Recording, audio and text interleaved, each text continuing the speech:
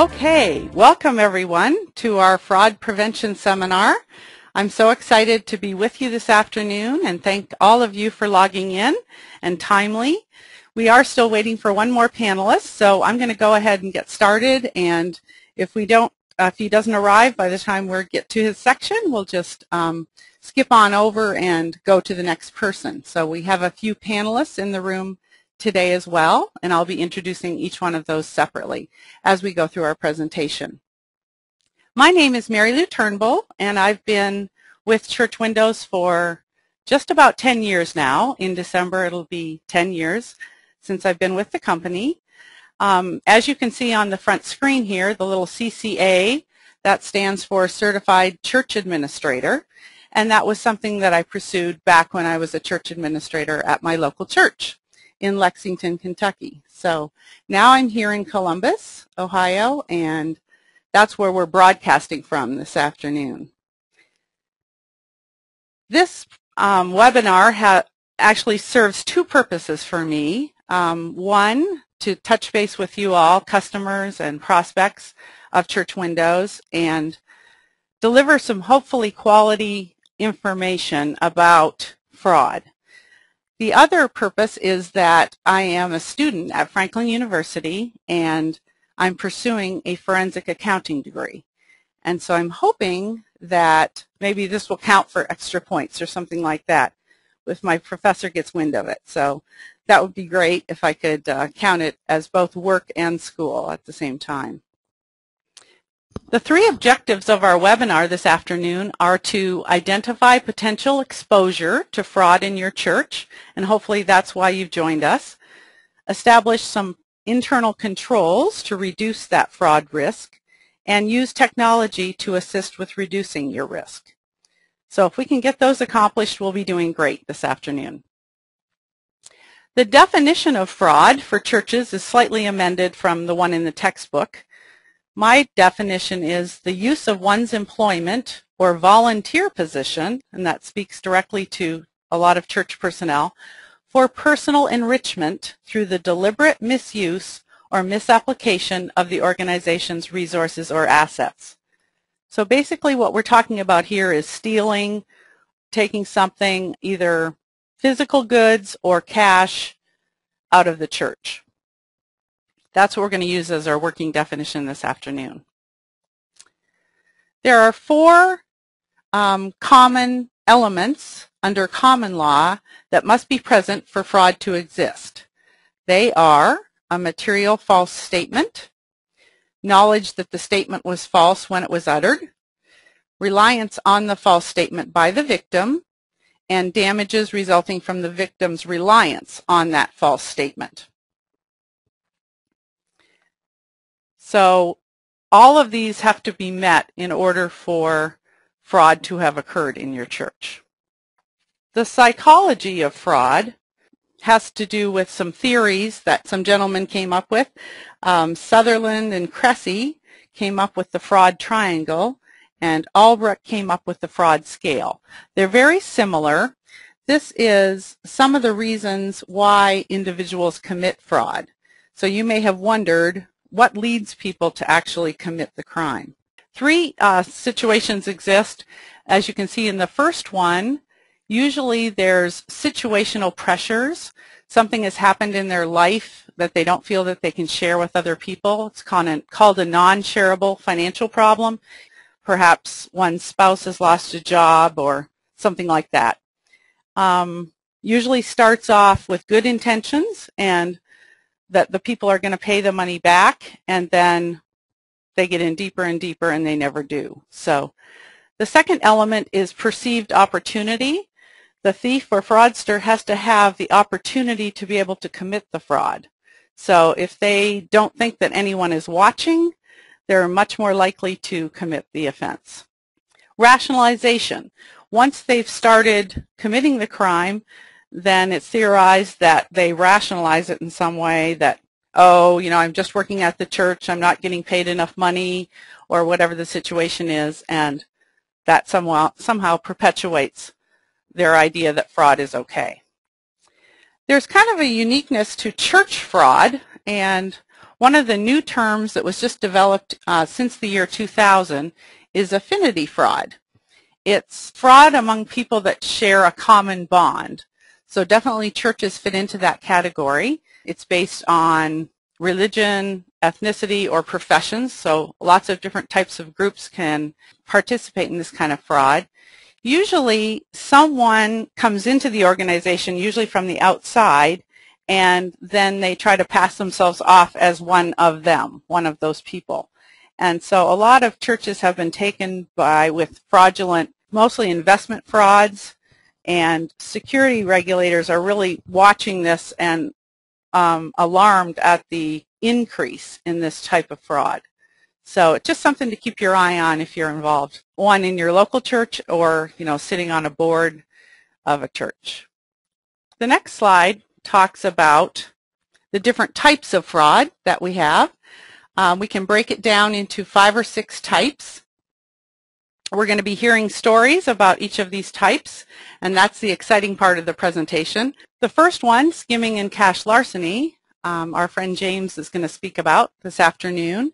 Some of the other ones that I have listed: check tampering, billing schemes, payroll schemes, and expense reimbursements. So you may be familiar with some of those. Sometimes the name speaks for itself, but we're going to also go through some of the definitions of these different types of fraud. Fraudulent disbursements is actually the most common method employees use to steal cash from an organization. And basically it would be billing schemes and payroll schemes, expense reimbursements. Those are usually the ones that constitute fraudulent disbursements, although any of these 4 really could be in that category. If we go into some definitions, you can see that skimming is the theft of cash before it's entered into the books.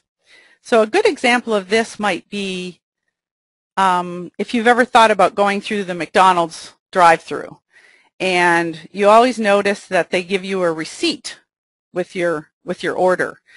In fact, lots of times when you go into a store or a retail establishment, you'll see a little sign that says if they don't give you a receipt, your food is free or something like that. And that's really an internal control by the organization to make sure that the employee is entering that cash into the books, or basically entering it into the register. So we've come a long way in this regard. I know there's a lot of surveillance cameras, etc., that are on employees when they're working the cash registers. But skimming is basically taking it straight from the customer or wherever out of the envelope in the mail and putting it in your pocket. So it's before it gets entered into the books. And that's what distinguishes it from larceny, which is defined here as the taking or carrying away of money or property of another person without the consent of the owner and with the intent to deprive the owner of its use or possession. So you can see that it's not okay to borrow some things and keep them in your garage forever. So that's basically larceny. Cash larceny at the bottom is the theft of money after it has been entered into the books. So a scenario here would be something like perhaps the counters have done their thing on a Sunday morning or Sunday afternoon after church, and the information has been entered into church windows or whatever. The person goes happily off to the bank, but unfortunately not all of the money makes it into the bank. So that's where we have the larceny happening, and it never really meets up with the bank deposit. And if no one's checking to make sure that the deposit ticket equals what the books say, then people get away with larceny. So this is just some of the ways that people take money. Okay, I'm going to go ahead and introduce James Wilson this afternoon. He is a detective with the Columbus Division of Police in the Economic Crime Unit. He's been there for 10 years, and he's been with the police department for 22 years. So I'm just thrilled that he is able to be with us today. He's talking about some cases that he's worked on. So this is our real-life person, just like on Law and Order. And if you didn't hear that they're going off the air, I'm very sorry about that. That's one of my favorite shows. So you can see here by the slide, he investigates church fraud, and he's also a part-time faculty at Franklin University, which is where I happen to be attending. So I'm so appreciative of him being with us today. Thanks for taking time out, James. There you go. James, can you hear us? Yes, I can hear you now. Oh, thank you. Okay, go right ahead. Okay, I have investigated two major church cases, one being roughly $1 million involving a pastor, church administrator, and secretary, which happened to be his wife. Another being a local pastor in Central Ohio who actually embezzled more than $250,000. Most of the key problems with this case are their lack of internal controls were primarily in the trust factor. Too much trust was given to one individual to oversee quite a few areas of financial concern in the church environments. Audits were often not done in these situations because the pastor had total control and he opted not to have them done in this situation. This case is, I can speak of as World of Pentecost Church. It's active still. It's due to go to trial. It's been a year delay in the trial based on a few different appeals and 32 counts of felony theft and money laundering and forgery. See what else we can touch on in this case. It was so many different factors in the case. It originated out of a property sale to the city of Columbus for roughly $980,000, and at that point the pastor made himself a signer on the accounts, which is done quite often in a lot of churches. I don't know if it's a good practice because the controls can be through intimidation. Yes, so in this case, the pastor chose to become a signer on the account so that he would have access to these funds. Before the sale took place, he was not a signer on the account. And in this case, he made his brother-in-law the church administrator so that he could manipulate the funds, although the brother-in-law did not have any financial experience in order to control the ingoing or the outgoing flow of the cash from the bank accounts. Wow, that is amazing. Doesn't have any experience, but yet comes in and works in the church. Right, he was able to appoint him based on being a pastor of the church. They can go on through this case. There were conversion of property. The church had mortgages against the church that he was able to do without the consent of a board due to he was able to forge a vote that it was okay for him to go forward with that. And the meetings didn't reflect that. No one really knew that this had taken place until after 3 loans had been taken against the church and were repaid by the church unknowingly. That just blows me away. And how big of a church was this, James? This church had approximately 80 members. Oh, not a real large church. The sale of the property was primarily how they achieved these funds and were looking forward to building a new church. So, and I could go on. There's credit cards, there's personal purchases, there's a conversion of property, and salary was astronomical for his the size of his congregation. Mm-hmm. And there's numerous lax internal controls because he was the internal control in this situation, which was not effective as far as keeping the funds within the church. The other cases involving another church is very similar as far as the control factor of no accountability. There's no one that the pastor had to account for in this situation. The administrators were undertrained and not accounting persons in order to be able to reconcile and control the accounts effectively. So they were pretty much tokens in this situation and also ended up facing criminal charges because they weren't fiduciary responsible for the accounts. So pretty much they kind of border the same pattern. So if anyone has any questions, you can bring them forward to me.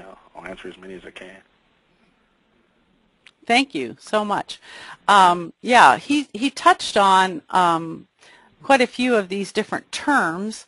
I asked him to speak mostly on skimming and cash larceny. I'm not sure if you were here for that part of the presentation when we defined those areas, but okay. You mentioned conversion, and like I asked you earlier, I'm sure some of our audience doesn't understand what conversion is. Could you explain that a little more? And conversion can start out as just like the church. The church belonged to Woodsboro Pentecost. It was completely paid for. Yet he was able to convert the use of that for his own personal gain, as far as loans, vehicle purchases, in-ground pool in his backyard, as well as golf lessons and so forth. It was just total abuse. Terrible. And when you convert business property for personal gain, it starts out as a conversion, and then you will tie a theft charge onto that. Helps a lot. I wasn't sure what that term actually meant. Okay. Did you have other cases you wanted to talk about?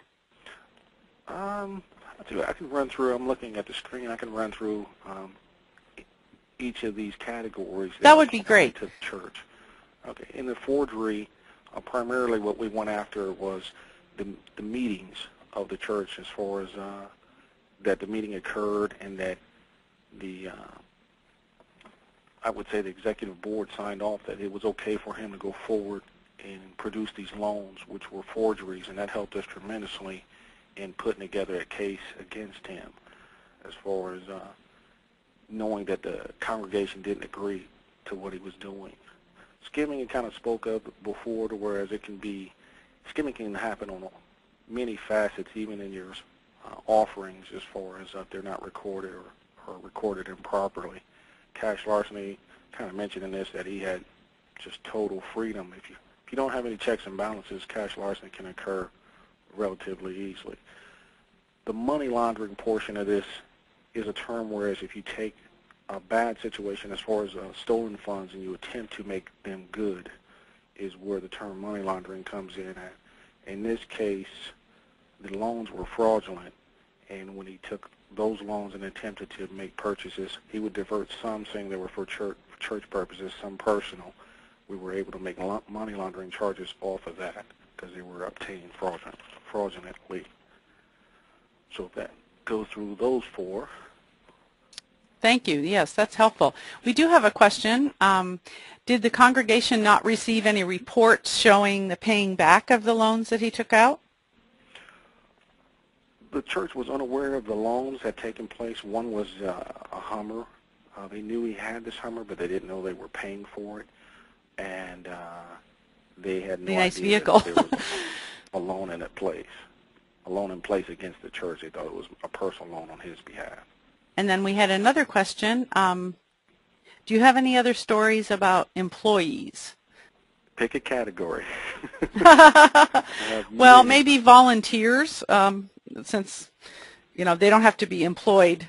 They could be a volunteer, and anybody that's ripped off the church. That well, I can stay with even the church case. In this case, the church administrator started out as a volunteer, and then roughly, in order to gain his trust, he was paid $100 a month, while this pastor in this situation was pulling in almost $25,000 a month from his salary and expenses that were, I should say, stolen, not expenses. But in this situation, we had to charge the church administrator as well for his role as far as being a signer on the account. Even though he pre-signed the majority of the checks, it still made him responsible for those checks, even as a very underpaid church administrator based on some of the things that he had to do. Right. Those church administrators, I tell you, they get a bad rap sometimes. I do have two other questions from the floor. Did the church have a financial committee? Financial committee. They had an executive board which he was a member of, and he controlled the paperwork as far as what he allowed them to see. He would produce the documents, and they would just verify the document without any supporting documents like a bank statement that says, yes, these funds are in the bank. So it was pretty much a fully trusting their pastor that he was doing the right thing. Wow. We're getting a lot of wows on the questions here, too. And someone's asking how long before the fraud was discovered? It took over a year, about a year and a half, for the fraud to be discovered. He was able to avoid it by putting together building fund reports that showed the money was still in the account. that sufficed for a period of time until the congregation kind of grew tired and ready to move on to a bigger church or remodel the one they had in existence. Very good. Thanks. Can you speak to the fiduciary responsibility of anyone taking the job of a church administrator? Speaking as a former church administrator, I know that there is a distinction between signing authority and simply, doing the books kind of thing. In my investigation of churches, it's a very difficult situation because as a pastor, you want to be able to lead your church and lead the direction. You want to have some say and some input, and I've heard that argument at the same time, to whereas if they become a signer on a certain account, they feel like they have more access, more control as far as the direction of the church, but also it puts the administrator in a bad situation as far as maybe possibly succumbing to that pastor's wants and desires or needs as being technically the CEO of the church. So in some situations you see them as an employee, which I think works better for the church administrator because they have a little more leverage, a little more control. But if they're operating as church administrator and the pastor is operating pretty much as CEO, yes, it can create quite a bit of conflict. Exactly. Wow. So in the end, though, I mean, you have to be responsible for what it goes out of the account, what comes in. So, or you could be criminally charged. So you would have to hold your ground, basically, in a situation whereas your control is being undermined in some capacity. Right. Excellent. Thank you so much for that. I don't think we have any more questions, so you're welcome to stay on with us. We appreciate you taking time out of your day, especially just with all of your experience working, and keep doing that out there. If you had maybe top 2 things for people to take away in terms of prevention, what would you say they should do at their church? Prevention, checks and balances are critical. I mean, a lot of people would think that if it's a person who signs off on your work or overlook what you're doing, or if there's 2 signers, that it's nitpicking. They can even say that it's cumbersome, but it's necessary. It's very necessary in order to achieve the financial results that you want. It helps with growth. I've seen a lot of churches suffer through this, through having limited financial experience. So if you have someone who's an accountant or capable of operating that capacity because they've been trained or educated in that capacity, definitely utilize their talents, and you can't rely on a person to have too much control to do everything.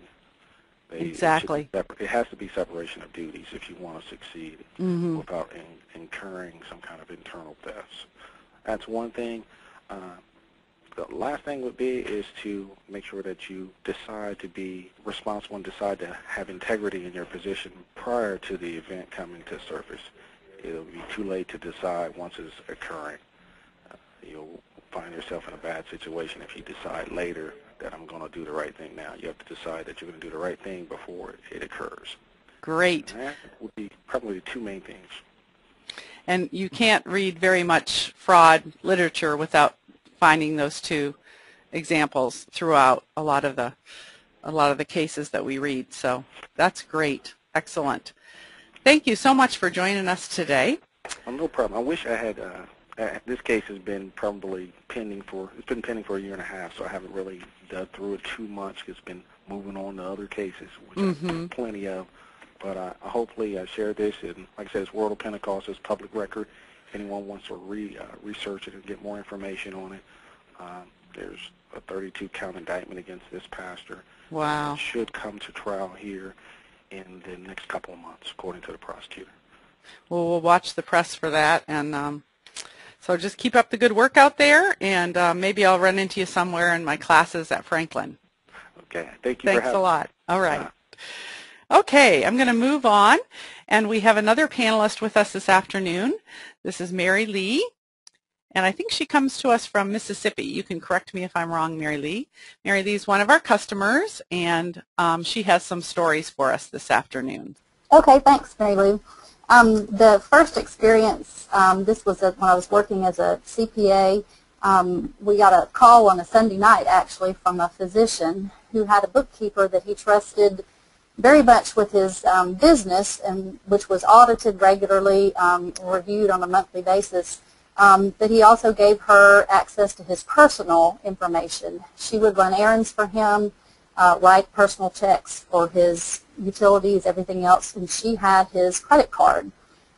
He signed the checks to pay this credit card every month, but was not very careful to look at the detail behind them. Just trusted her that it was all correct. Well, this Sunday, he happened to look at the detail and noticed that there were cash advances charged to his credit card. And he knew that he was not responsible for those. So they called us in the next morning, had us go through the records, found out that she had taken nearly $39,000 in cash advances over a period of time from him. She had never intended to let the debt grow to that amount. She had intended to pay it back. Her husband had a drug abuse problem and had asked her to help him get a fix here and there, so she would borrow the money. As it snowballed, it became impossible for her to pay it all back. The physician did not choose to press charges because her father stepped in and repaid all of the money. Came to find out, someone finally picked up the phone and called her prior employer that she had done the same thing there. The father had bailed her out also, and they had not pressed charges. So you could run a criminal background check on her, and she appeared fine. They had not done a good job checking references on her before they hired her. Oh, that is just so amazing. Sorry to stop you right there, but that just happens so many times in churches. You know, they don't do any kind of checking and pay the price, unfortunately. Well, I think in the church environment, it's that you were talking about the affinity fraud. That's the perfect example. Everybody comes in talking about being a Christian and their faith journey, and it's hard to believe they're capable of something like that. So you're right. You're at great risk. True. The second experience was in the church where I presently serve as financial secretary and was a member many years before that. We hired an outside janitorial service, and we had a man that would come in and open things up in the morning, and he stayed till around noon, and someone else would come in the afternoon to clean up after the preschool and Mother's Day Out programs, that sort of thing. And he had been working for us for several years, and all of a sudden things began to come up missing. We had a laptop in our coffee shop that turned up missing. Somebody called several weeks later and had bought it from the Salvation Army thrift shop, but it kept coming to our webpage, so they called and said, "Hey, are you missing the laptop?" We were able to get it back, but the small change in the coffee shop would disappear. And finally, the contributions one Sunday when the girl came in on Monday, this was before I began to work here, came in on Monday morning, and the Sunday contributions that were locked up in a fireproof file cabinet were gone. Someone did find where the checks had been dumped in the dumpster, but the cash, of course, was gone. Mm-hmm. A couple of weeks prior to that, the church secretary's keys that had the keys to the closet and the locked safe had been lost, but they were found and nobody thought anything of it. We got on past that, recovered the checks as best we could, and just wrote the cash off as a loss. Well, it happened again, and that time somebody said, you know, this is sounding more and more like an inside job, and we set up a surveillance system, had 4 cameras installed at doors and on this particular closet that the money's locked in. Very smart, very smart. Turned out to be the fellow from the janitorial service, which was a bonded service, but it was still, you know, he saw the opportunity of the keys there. That's also a situation where he had a situation in his family changed. His brother with health problems had come to live with him, and I am sure he saw opportunity and knew they were a very low-income family, that could be of help to them. I'm sure he rationalized it in his own mind, that it was okay to take that money. The last story is, this is a treasurer, volunteer treasurer for a school PTO group. She served for 2 years, and along the way there had been grumblings about, shouldn't we have more money than this? But nobody had really looked into it, and they had asked me to serve the next year as treasurer. So she gave me a copy of the financial statements as of the date she was handing it over to me, and that was it. And I said, do you not have your financial records and bank statements from the prior years? And she hemmed and hawed and put me off and got to where she wouldn't take my phone calls or anything else. And then finally one day I left a message saying, please bring me something or I'll need to contact some other folks. Well, she eventually brought me her records. spreadsheets, that sort of thing, but she would not bring me bank statements. And I had to call the bank to get bank statements, and it became apparent very quickly what she had been doing and why there was no money in the PTA account. She was taking cash from the fundraisers.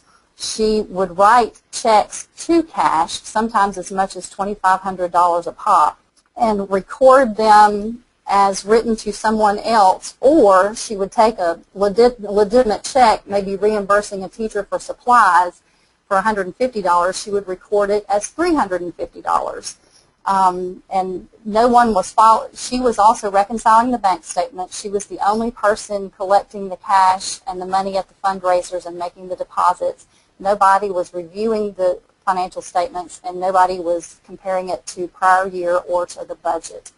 So there were, I mean, she just had total control. And at one point in a meeting, somebody suggested doing an audit, and her response was, "Now, why would you want to do that?"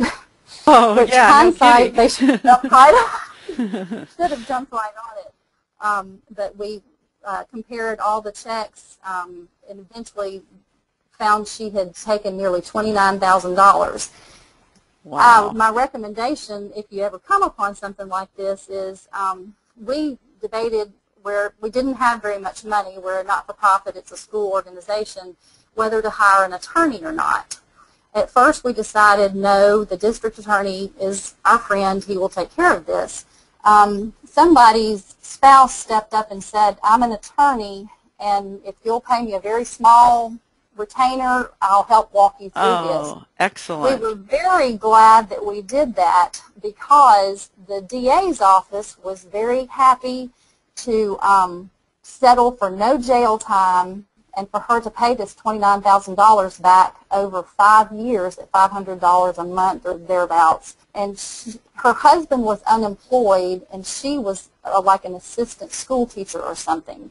Mm-hmm. And we were not, the PTA was pretty angry about it, because she had been living above her means. We had seen her take a trip to Disney World and buy a new car, knowing that her husband's unemployed and she does not have a very high-paying job. But we said, no, we'd like for there to be jail time. This is not a satisfactory event. And, of course, the minute we started to push the jail time, she came up with the $29,000, which we were able to have access to for the next school year. Oh, amazing how she could just come up with that money, isn't it?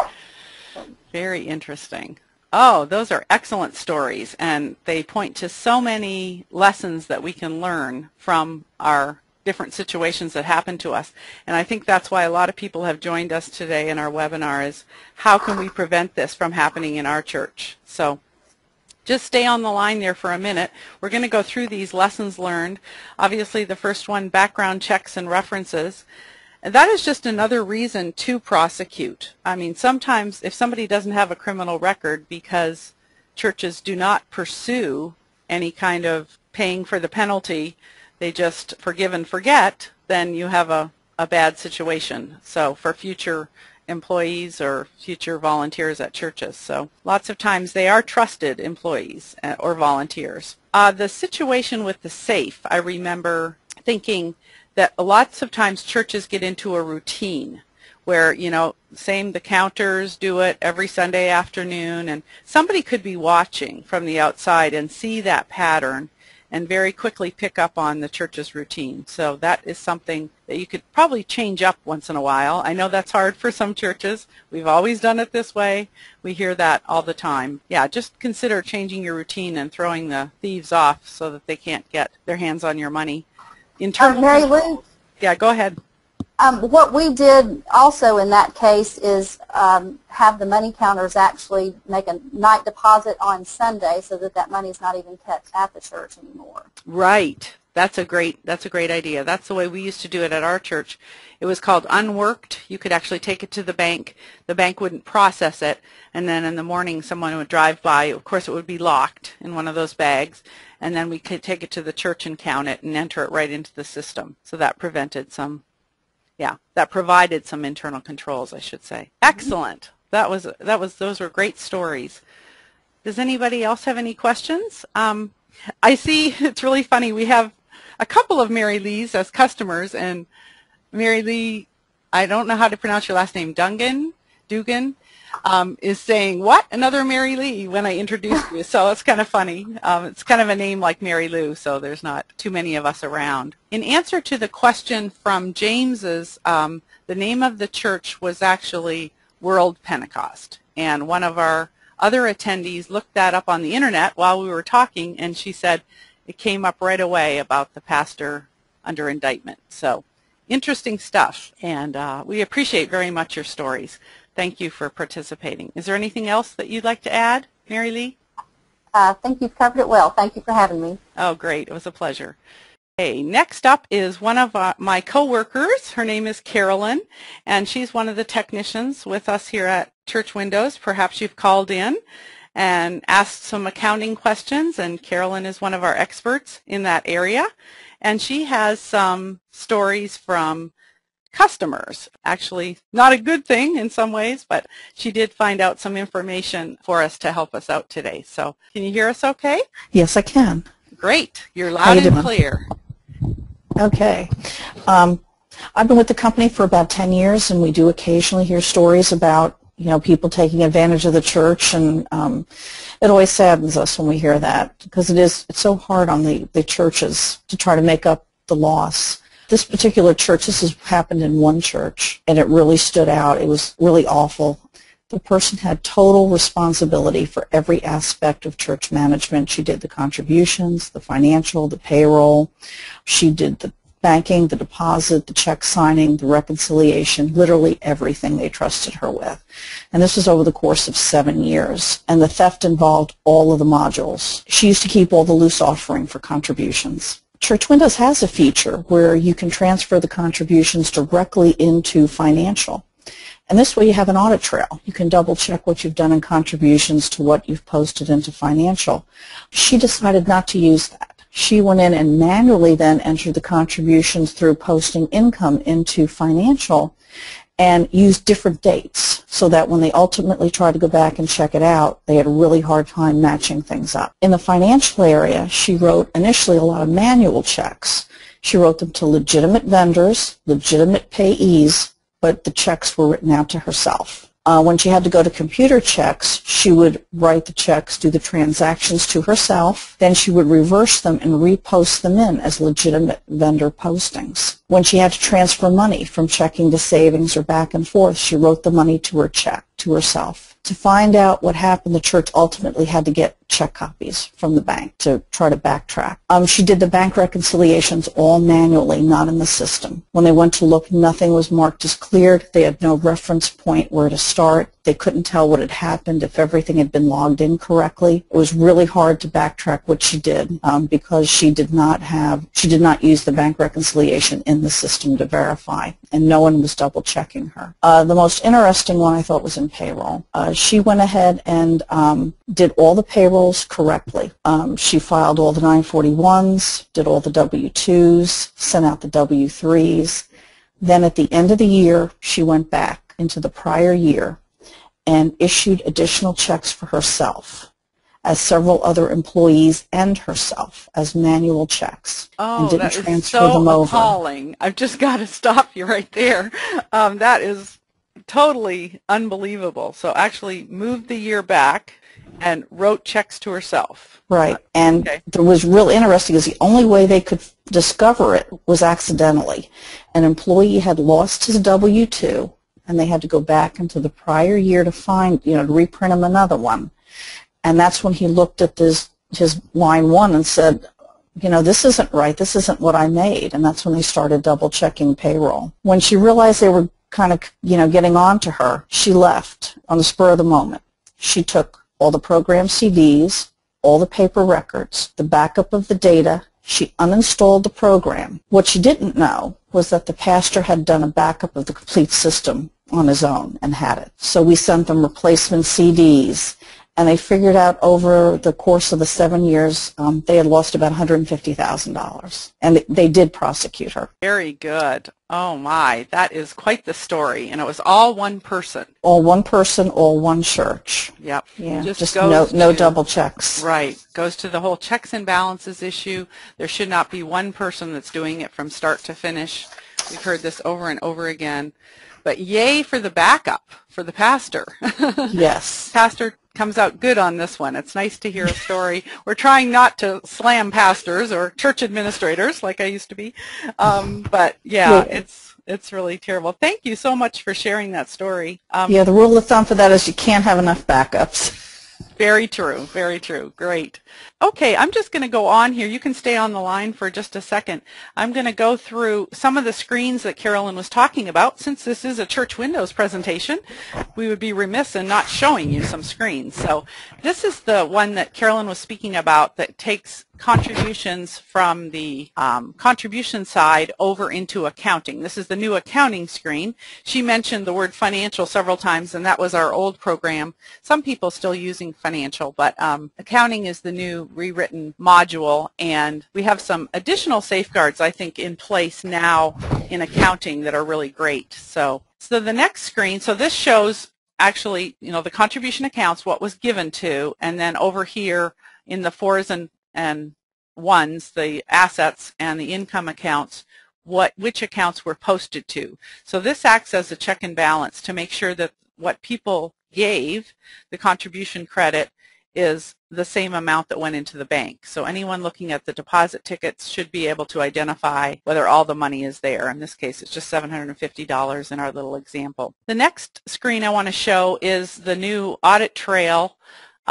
in our browse transaction screen, so you can see all the activity that was conducted and the different types, contribution, bills, and payments. And then over here there's a column for date posted and the time, and then user, and that's by login. So our new login actually asks you to identify a person. In this case, I think you can see, I'm going to try to use my little drawing tool here, but you can see here Bob and Sally right down here on this column. So you can see that they used the system and when they used it, which is really helpful, and then also the time and what types of transactions that they conducted. So, you know, if Bob's not supposed to be in the contributions and he's in there, you can tell a lot from looking at the browse transaction report or the screen in your church windows. And I just mentioned bank reconciliations as well. It's essential that they're being done in the system. Many of the technicians receive calls all the time and people say they're out on their bank reconciliation, and so we start to help them, or we say, you know, pull up the bank reconciliation, and people say, oh, I'm not doing it on the system. And it's like, well, how can you be sure that your books are correct if you're not using our bank reconciliation? So sometimes some really enlightening things come out about that. As far as lessons learned here, what Carolyn was relating in her stories, I think we can all see how technology can help us with our checks and balances. You can use the system the way it was intended, which is that the contributions would equal the amount going into the bank, plus any, you know, enter income, any additional income like rentals and such that you would enter. The division of responsibilities, that is just key, and we have heard this over and over from James earlier and Mary Lee as well. One person can't be doing it all, or you're just asking for trouble, basically. And your internal controls, again, I think if there's something that you're going to come out of here with, it's going to be the internal controls. So is there anything else that you have, Carolyn, that you wanted to add? Nope, that's it. Okay, thanks so much. Thanks for taking time out of support calls. I know that really breaks your heart. Yes, it does. Okay, talk to you later. Thank you, everyone. Bye. Okay. Okay, like any good presentation, sometimes there's pop quizzes. So what I'm going to do is ask you a question, and you all can log in on your keyboards and make one of the choices here. I'm going to launch our poll. My poll says, which of the following is not a legal element of fraud? And I've got 60% voting. Looks like we've got 72 now. And let's see if we can show you. And the correct answer is D, all of the above are legal elements of fraud. And just about everyone chose that. So a material false statement, that's basically lying. So you're making up something. And we're going to go on and move on to Maureen. Maureen, can you hear me okay? Yes, I can. Can you hear me? Yes, I can. Thanks. Okay. I'd just like to share a story that of something that I experienced at my own church this past winter. We have 3 fundraisers at our church. In November, we have a craft fair. In January, we have a spaghetti dinner. And in February, we have a yard sale. And my husband and I are in charge of the craft fair. And when it's finished, Saturday at like 2 o'clock, my husband and I, the president of the church council, and 2 other gentlemen went into the back room and we counted all the cash.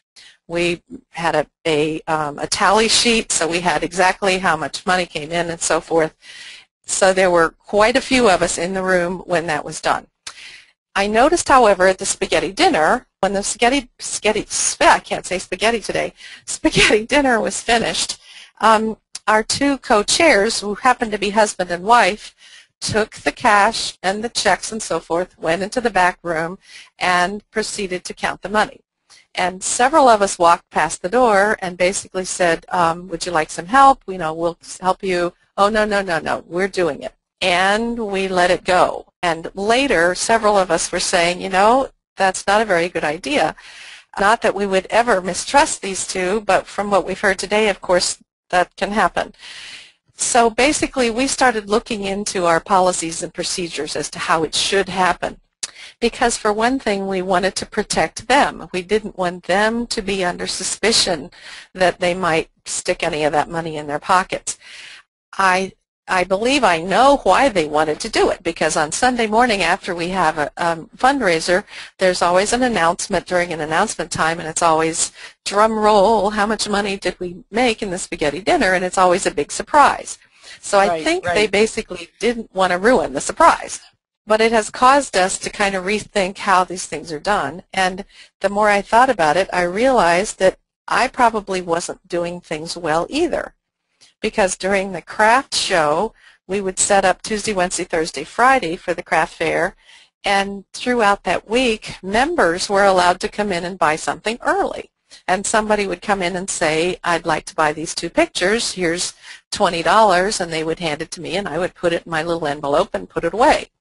Well, there really wasn't any accounting for that money that I took in ahead of time. So there again, I rethought myself, how should I have done it better? And I'd like maybe some suggestions from you, Mary Lou, or from somebody else about what's a good way to protect myself, because somebody could have said, well, she took that money and took it home. It's hers. So I kind of wouldn't mind some suggestions here. Excellent. That's great. And I neglected to introduce you. I'm so sorry. I was so busy trying to manage my poll, and I haven't done that before. So I don't even know if everybody got to see the results on the screen. Yes, we did. I did. Okay, good. And so I forgot to introduce Maureen is one of the principals in the company. And how long have you been with Church Windows, Maureen? 1986. Wow. Just about since the beginning of the company, right? Since the beginning, yes. Yes. Well, we're glad to have you, and glad to have you relate your real-life stories. It's much more interesting, I think, for people when they can relate to what happens in a church. Some of you may have other ideas. You can just type them in there. I am getting something from Chuck. Thank you so much, Chuck, for sending me the reminder about Richard Hammer. One of the people that I often refer people to when they have questions like this is an individual that's involved with NACBA. That's the National Association of Church Business Administrators, and of which I'm a member. And Richard Hammer is an attorney and a CPA. And he produces, I believe it's called Church and Clergy Tax Guide. Not easy to say, but that comes out, I'm not sure how often, maybe once a year, and that answers a lot of questions on financial matters. And being both an attorney and a CPA, he can speak to a lot of the issues that we face. And he does weigh in on a lot of these kinds of questions. I think the main thing here is to have more than one person verifying the cash that you receive. So perhaps a system of having a register where somebody, signs that they purchased, whatever they purchased at your garage sale or rummage sale, and, they bought a coat for $10 or whatever they purchased, something to verify how much cash that you should have so that you can prove basically how much cash you should have received. Right, and I see a good suggestion from Mary Lee here. She suggested that I write a cash receipt for any cash that I received, and the buyer keeps a copy and I have a carbon. And that way when somebody hands me that $20, I just scratch out, $20 here, here's your copy, I have a copy. And I really like that idea because that means there's paper on both sides. I like that idea as well. Thanks, Mary Lee, for that recommendation. And it's not hard to do. Remember, in the old days, that's the way we used to do everything. Cash receipts, we used to write it down on the carbon, but it still has a purpose. And sometimes I think even in the church office, when we receive money in, there should be one of those little books that you give to the individual that gave you the cash, whether it's for reimbursement of Sunday school materials or paying for a retreat or something like that. A lot of that kind of money is cash, and it can go missing really easily with no checks and balances. So excellent, excellent story. I'm just going to move on our lessons learned here.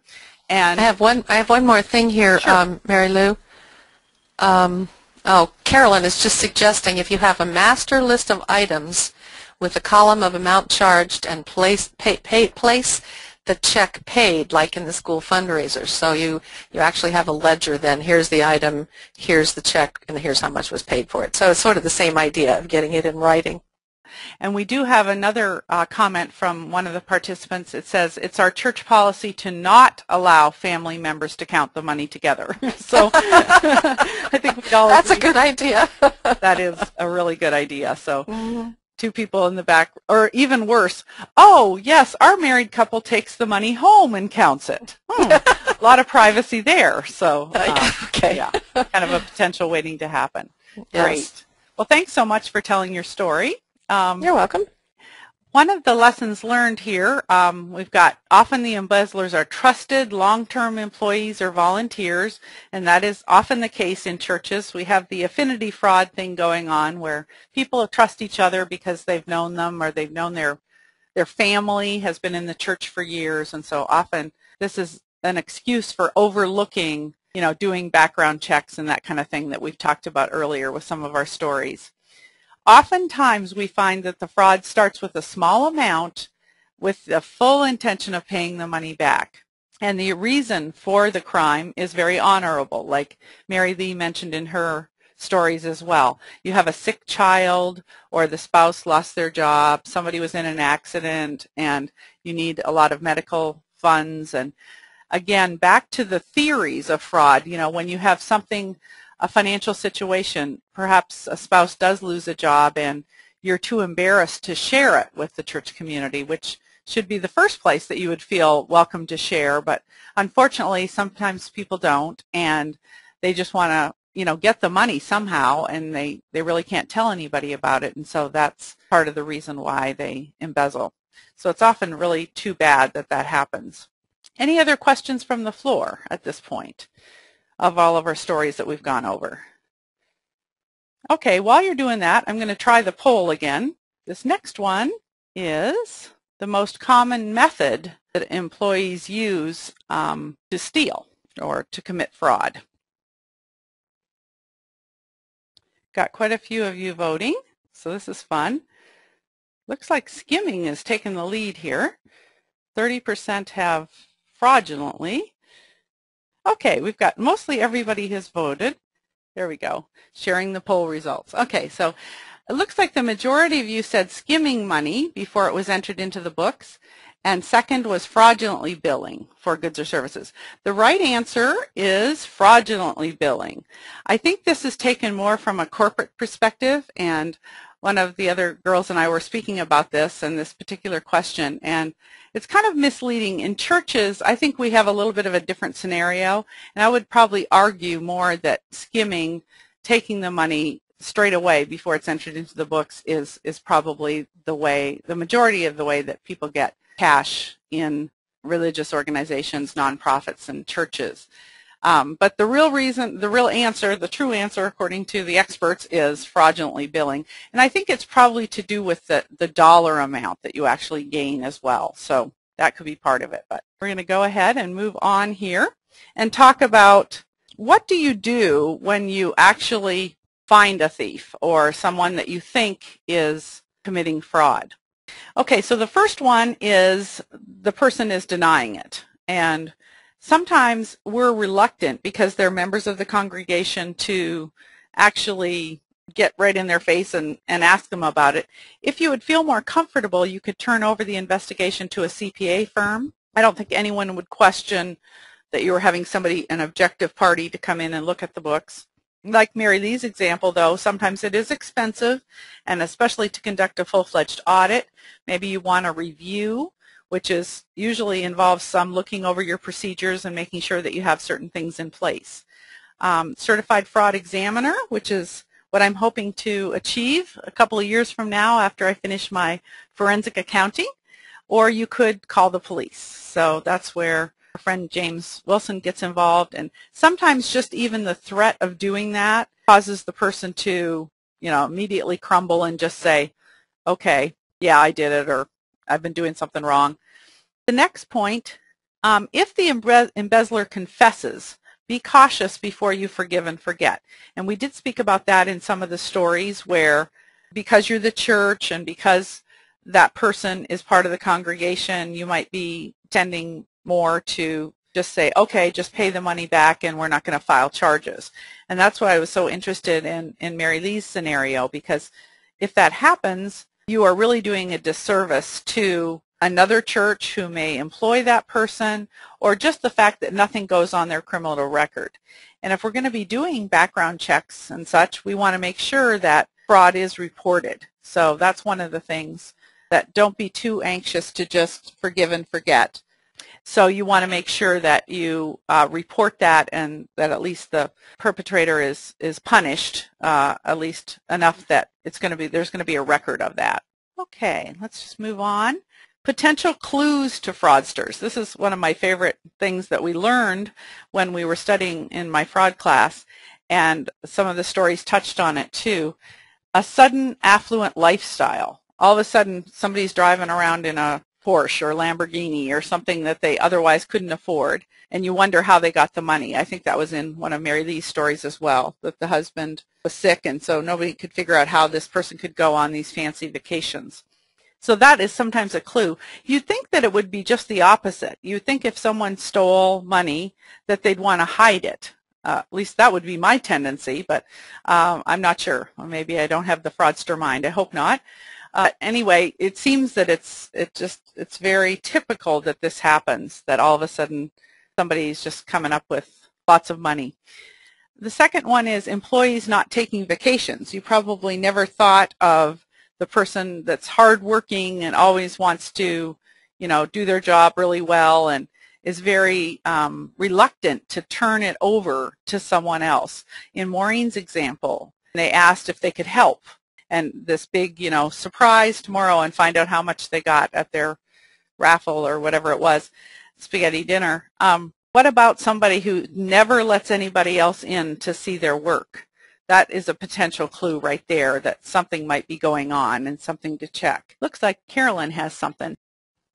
Yeah, my mom worked in banking for many years. She was a vice president of a branch, and they were required to take 2 weeks vacation together every year because the bank, that was one of their safeguards. Wow. That if you in the bank were doing something that you shouldn't do within 2 weeks, it usually came to light, whether it be procedural or taking something. So that was part of, when they were hired, they had to take vacation, and they had to take 2 weeks together. Oh, excellent information. Yeah. I'm not sure that every organization, perhaps even here at Church Windows, we could afford to have everybody take 2 weeks off at once. But yeah, that might be a good policy, especially for a bank. I appreciate that.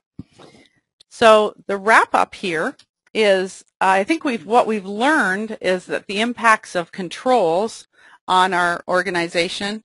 No one individual should be involved with a transaction from start to finish. We've talked about that a lot. The checks and balances that we have. Perceived detection. This was one that I'm not sure maybe we communicated thoroughly, but the example of monitoring the safe, putting in the surveillance camera, that's an excellent idea. If people perceive that they're being watched or that someone knows what's going on, someone's looking over the financial statements, etc., that's a great way of deterring fraud, because a lot of times when I go out training and I visit a church, And they'll say, oh, nobody ever really looks at these anyway. And it's kind of discouraging. I mean, the employees doing the work or, entering all the information incorrectly, and you have a nice balance sheet and everything's fine, and no one's really looking at it. So it's just kind of too bad from that perspective. And also, it does kind of give the person license. No one's watching me, so maybe I can take some money. Education awareness. As we all know, ignorance is no excuse for those in authority. If you are a treasurer or an officer of the church, part of the vestry, whatever term you want to call it, you should be aware of the potentials and, take measures to protect both your staff and yourself from fraud. So awareness is a lot of it. Surprise audits. This was one that we had as a quiz in our class. Signing authorities. Pop in once in a while and ask for a list of payables from your people that are doing that, or ask to see the check register. If the people are honest, they shouldn't mind that. They don't mind being questioned.